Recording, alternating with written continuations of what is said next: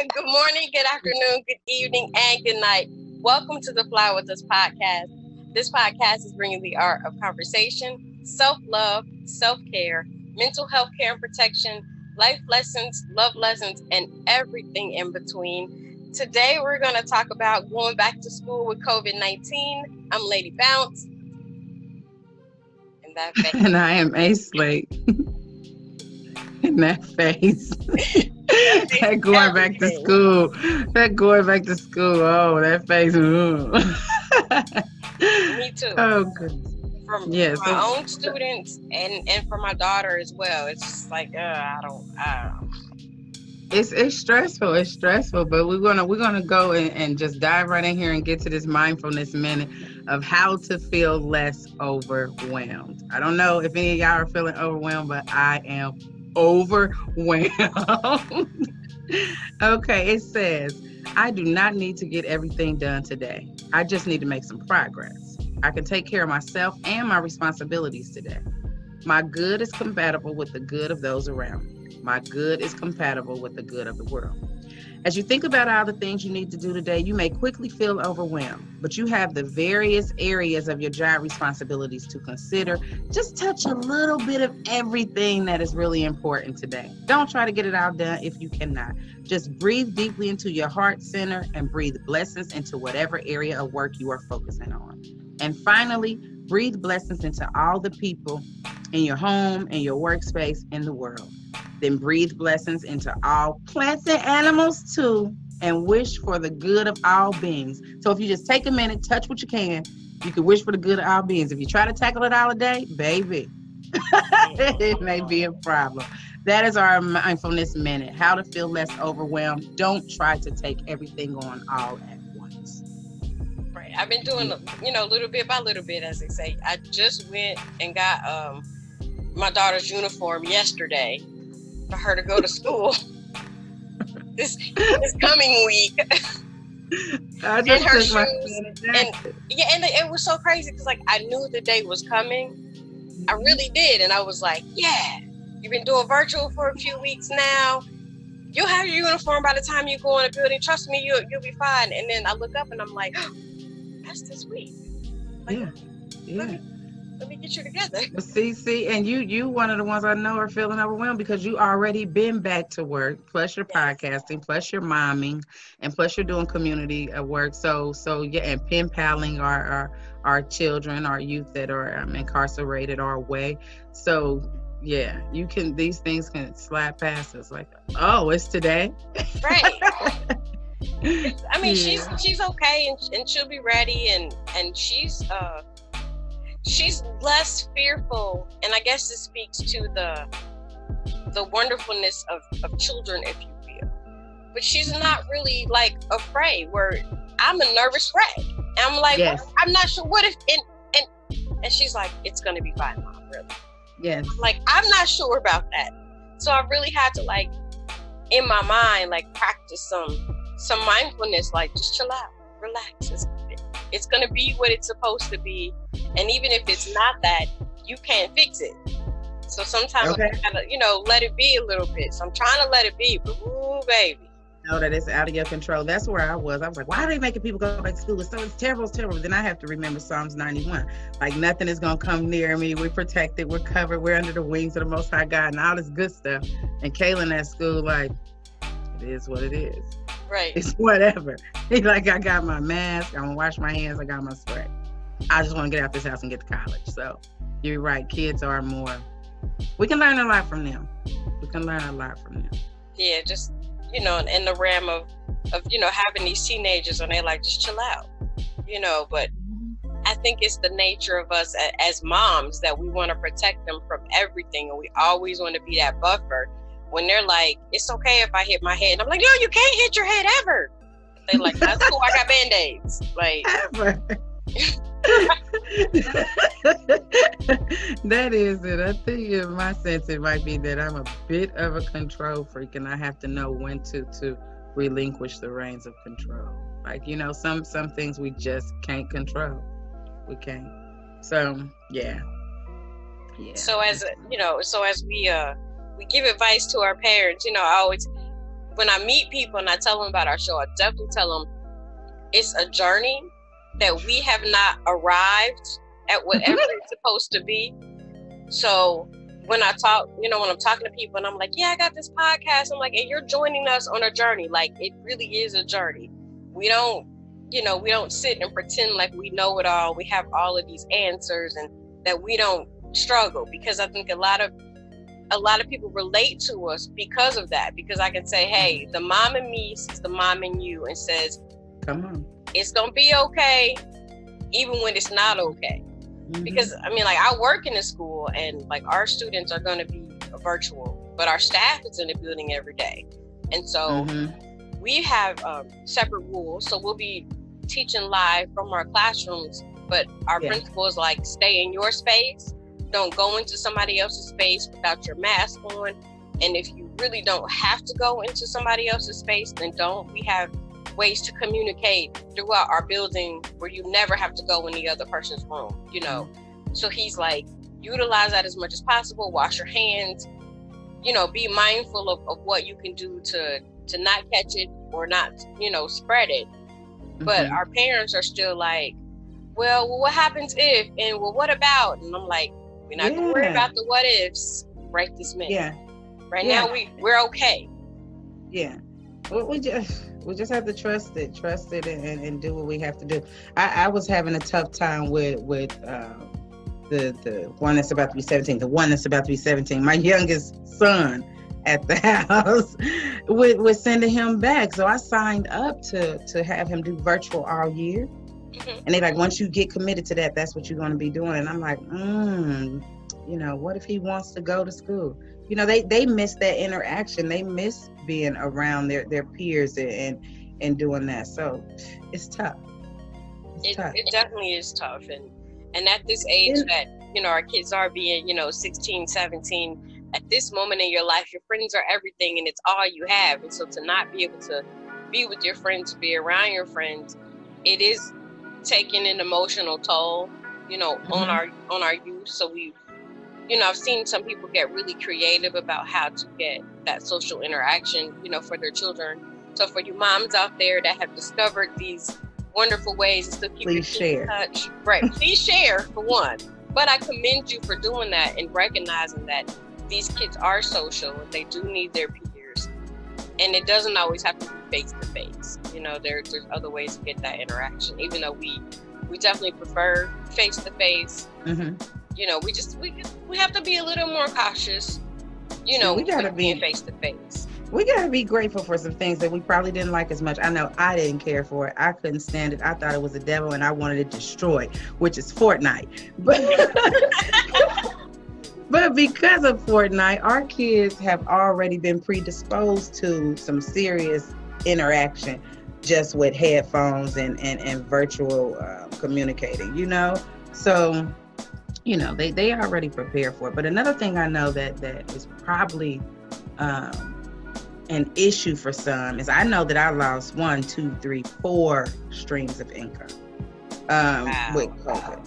So that hurts. So I'm wondering about some of these moms and dads that are sending their kids back to school, missing that financial resource that they may have had that's not there no more. So is it making it more difficult for them to get school supplies, and where are our resource places for them to get the things that they need if they need them, right now? So that's something to be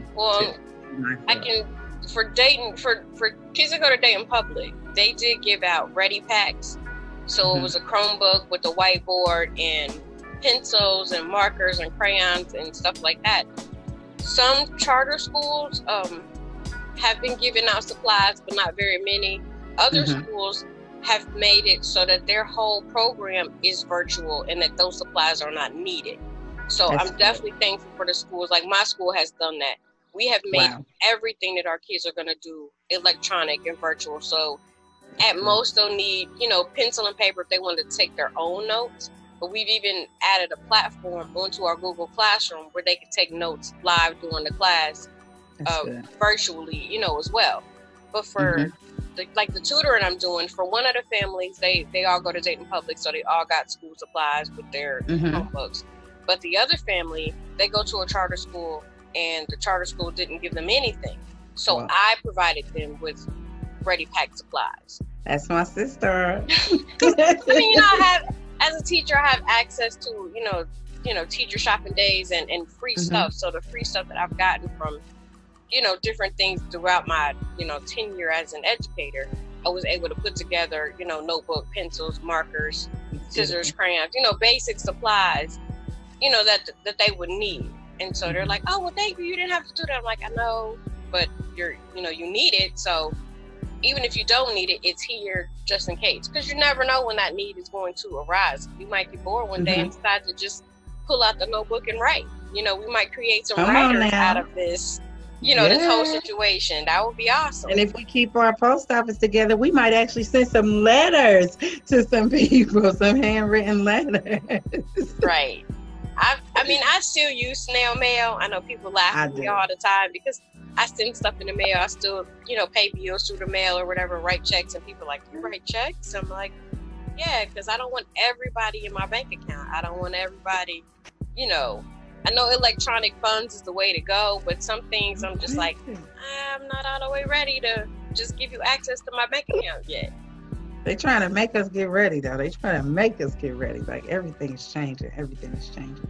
But, so this back to school thing. What about our parents who have these new babies? Because I went down to Dayton Christian School, and I see that they are hiring. They are hiring. They need teachers. They need teachers. They need teachers, assistant teachers. And it's like, I didn't think about the daycare parents. Like, what about the kids that are at home and mama's got to go to work? I do see that for those that need assistance getting daycare, like if they need Title 20 or something like that, assistance in paying for their daycare, that they can do that online now. So they can try that. But yeah, I don't have a lot. And unfortunately, there isn't really a lot out there because of the CDC rules and sanctions, governing daycares, where the ratio is a lot smaller. So for those, parents of young babies, it is rough, like me. Yes. So the only way for me to really get, unless I'm doing my home care, like say if I'm doing workshops only, if I'm doing virtual workshops, I can't get that daycare unless I work for the daycare center. You see what I'm saying? Right. So in that time, it's like it's tough. It makes you really rethink things. This back to school thing is really, really tough. And I know if it's tough for me, I'm wondering how tough it is for those who have 3 and 4 kids at home, school age kids at home. My kids are older and way younger. So he said older and way young. That's where I'm at. I don't know. I just think the best way to deal with this back to school situation is pretty much keep a smile on your face. I mean, we have to just keep a smile on our face because we got to take it for what it's worth. For me, it's out of our control. It really is out of our control. And this is a perfect time for people to take advantage of things like ebooks and the Kindle and Google Books and things like that, and to teach yourselves. This is a time when we can really educate ourselves about a lot of things. PBS Network is amazing. I was listening to my nephew who's 7 years old, and he was talking to his 4-year-old brother, and they are telling me so much about these mosquitoes. Well, the female goes and get the blood to feed her eggs, and the eggs on the water. I'm like, where are you learning this stuff? Wildcrafts. I'm like, okay, PBS, come through. So it's the perfect time to see and hear and pay attention to what your child is learning. And even if you just got some extra stuff in there, give it to them. And parents, please take advantage of, what is it called? Webmath.com. Webmath.com. Because if you're anything like me, math is hard, and webmath.com will give you an answer and give you the entire breakdown of how they came to that conclusion. So it will really, really, really bless some people. That's what I'm talking about. As I listen to parents, both, complain and worry, and I had to, like, first I was kind of getting a little angry in my spirit, like, these are your children. Like, what do you mean you can't educate? What do you mean they have to go to school? Like, you are your child's first teacher. Then I had to do some soul searching and realizing that the complaints are coming out of fear, because fear of the unknown. If your own schooling wasn't fun and it wasn't, a nice experience for you, then maybe you didn't learn as much as you did, or learn as much as you could. So now you are fearful because you can't teach your own children. And that's where the complaining, kind of comes in, or like it comes off as complaining, but it's really just fear. So for that, for those parents, I say this: teach your child the things that you weren't taught in school. Teach them how to be good people. Teach them how to balance a checkbook, how to pay bills, how to grocery shop. There are a myriad of things that you can teach your child that they need to know for life, that they aren't going to get in school anyway, that they aren't going to get from a textbook. From yourself, as a parent, if you're a parent who, you've had low paying jobs, or, kind of low man on the totem pole, what they consider essential jobs where you have to go to work and you haven't had that break. Teach your child the things that you wish someone had taught you about the world of work that you didn't know. So that I wish I would have known then what I know now. Tell them now, so that when then comes, they are fully prepared. If they're not even fully prepared, they're ahead of the curve. They're ahead of the curve. Like I'm telling my son now to invest in Gym. You're going to take a piece of your summer job money. You're going to get a piece of that share of Gym City Market. You're going to do that. You're going to learn a little bit about a stock and get a piece of something right now. You're going to do that, because if I would have known then, who knows where I would be now? You tell him right. You talking right. Come on. You're so silly. But yes, if I'm very fortunate that I have a support system. I'm fortunate that I have a job that is nonstop, regardless of COVID. And I get, for those parents who don't have what I have, or don't have, the fortunates of that, to kind of set them at ease. Like, it's okay. You don't have to know algebra, but you know how to multiply. You don't have to, go in and know trigonometry. Like, school is important, but why? If you think about, before we ever had brick and mortar schools, before we were ever brought to this country and indoctrinated into this current way of life that we live, how did the kids learn anything? Yeah. You sat them at the feet of the elders and they told them stories and they gave them these life lessons. You could do that. It sounds like church to me. Sat them at the feet. Let's sit at the foot of the Most High. Girl, I'm telling you how I've been spending my time. Before the brick and mortar, we were the church, yes. But so it is. And it's also time to pull on your resources. Like, take a minute to sit down and actually think who is in your circle. If you got a whole circle of people and you can't call somebody and say, how do we do this long division problem? Whoop. We need to add somebody to the circle, or scoot somebody over for a minute and put somebody else in that place. Because we it's plenty of people, I'm sure, around us that can support us in whatever it is that we need. We're all blessed in that way. And use Facebook for something other than talking about how your day was or what we got at the store. You can say, hey, I have a question. How do you? And I'm sure somebody will be glad to answer. Well, I have this one friend who's very, very wise, and she often says, you have not because you ask not. Because you ask not. Come on, Bible. So if you ask, the answer will come. And even if the answer doesn't come right away, maybe somebody else saw it and they pass it to somebody else who has an answer. Yeah. Yes, because that's all it takes. You got to, as our bishop says, the year of the open mouth. Open your mouth. Our mamas taught us closed mouth don't get fed. You have to open your mouth and say what the need is.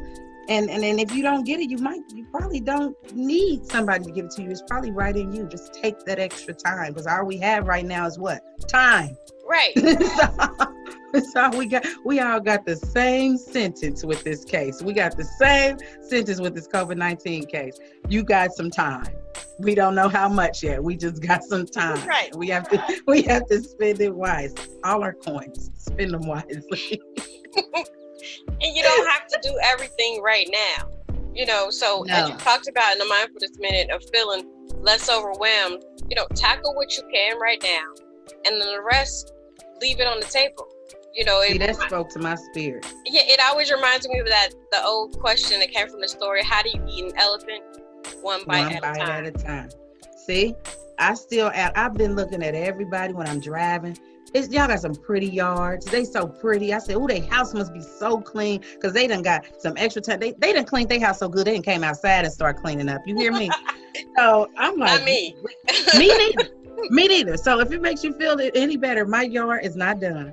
My basement is still not done, and my garage ain't either. But I tell you what, it will be because I'm doing a little bit at a time.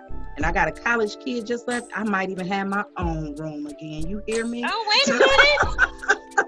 Come through, working studio. But take your time, because I was focusing my energy on other stuff. If you have other stuff more important to do, more pressing work, get that done. Don't neglect what must be done. Like one of the things that must be done right now, we have to make sure that our babies are prepared to get the education that they need. We need to make sure that they at least ready to wake up at 8 in the morning and log on. Because we might not have time to keep every day. Get up. No. They need to be ready to be up at 8 o'clock. They need to treat this as if they are still in that classroom, still in that building. Don't let them get lazy. Don't let them just think like, okay, let me surf the web right now. No, baby, focus. Because this is still their life. This is still their life, and it will affect them if they don't get the education that they need. They need that. So, yeah, we got some work to do. I agree. I think like you said, most of the work comes from our mindset and how we think about it. How the approach that we take to it says a lot about the outcome. So like you said, you have that kid, get up in the morning at 8 o'clock, set their own alarm, if need be, lay out their clothes the night before. No, you don't have to wear your uniform, but you need to have a shirt on. You need to look presentable. Yeah. As if you are in school, I didn't even think of that. Who's logging on with no shirt on? Come on now. I've seen it happen. That's all I'm going to say. And I can imagine because they at home. You in your pajamas, you happy. Oh, no. Right. You're a little too comfortable. But when you're logging on and that video is on, you need to look presentable. Now, we don't care what you look like from the waist down. But from the waist up, I at least want you to look presentable. Because you play how you practice. So this is practice for real life. And who's to say that this may not be our world from here on out? Okay. So let's prepare for the now, which may become our future. Be now. Yeah. This may be. I always used to think 2020, not even 2020, year 2000 would be like the Jetsons, where our cars would be flying and we would have a Rosie in the kitchen and a roo dog, But that didn't happen. But now here we are kind of living in that spaceship, living in our own personal spaceships, our own little bubbles, our own little rockets, and still trying to maintain. So I guess in a sense we are there. But this is this time is really forcing us to come together. So even though we got to stay apart, which is strange. Right. We got to make it work. We got to make it happen. But one of the best things that we can do, during this time is to keep practicing that self-care. So with that being said, what are we doing this week? What are we doing this week for self-care? Love it. Know this for self-care. You may not be able to do anything about a situation today. When that happens, accept it and forget it. As we were saying in the beginning of the podcast, some things may be out of your control. Accept it and forget about it. The sun will still rise tomorrow. The moon will still come up. The wind will still blow. And you, God willing, will still be here to face another day. You can deal with it another day. Accept it and forget it. But now you like that. We have to move on over to something that I not only like, I love, and that is our ooh. Finally, I get to shut this mouth. Brain science. All right, so this week for our brain science, we kind of go a little bit of a different direction. I'm going to give you 8 parenting tips for virtual learning because this is something that's new to us all. I'm going to help you out and make it a little bit easier.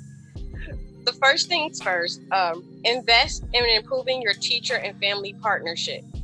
If you didn't have a good relationship with your children's teachers last year, you were busy, you were, irritated, whatever, put that aside this year and be a true partner to the school. As teachers, we are struggling and navigating through it just like you are.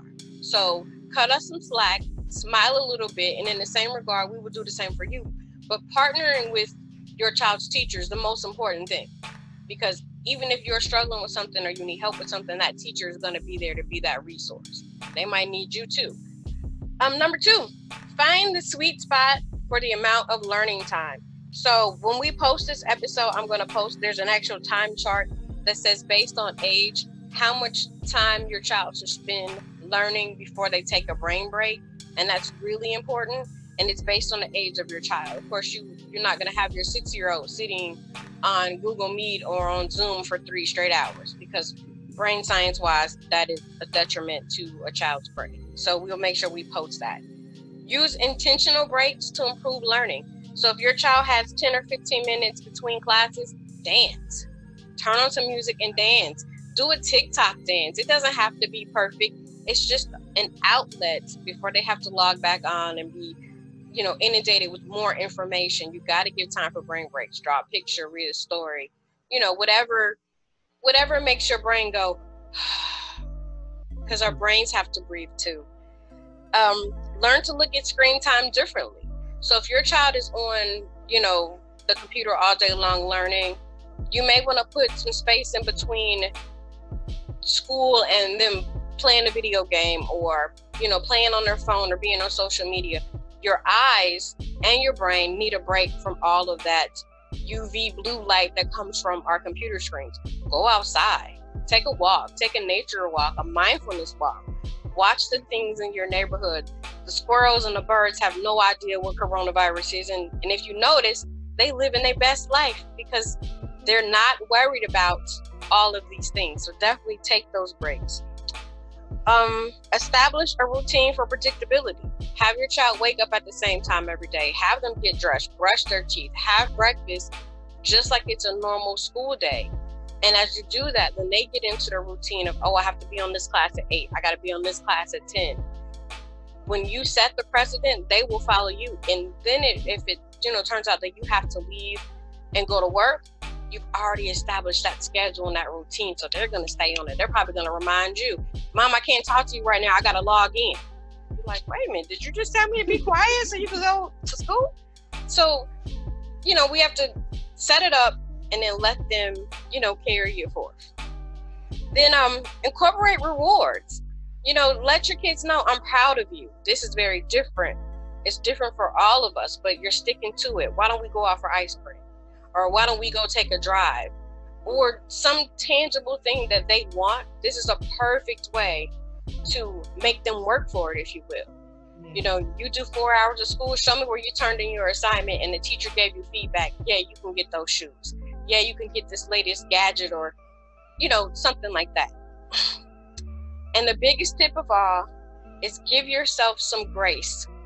Give the teachers grace. Give your child grace. But give yourself the grace to know you don't have to know it all right now. Don't have to figure it out right now. Control the things that you can control, and everything else, baby, let it fly. Forget about it. Forget about it. Exactly. Accept it and forget it. Fix what you can and leave everything else on the table. It might not be your job to fix it. It might be on somebody else. I just love where you said our brains need to breathe too. Yes. Yes, take that time. Do your self-care. Yes. Please do your self-care. I like it. But final thoughts, we gonna be all right. We gonna be all right.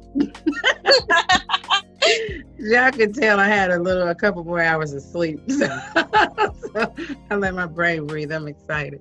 Yeah, we're going to be all right, y'all. So don't forget to share any of your tips under the video when you see it. Yes, and follow us on social media, Facebook, SoundCloud, YouTube, everywhere. Wherever you get your favorite podcast. Keep flying with us, and we will see you next week. We out of here. We out of here.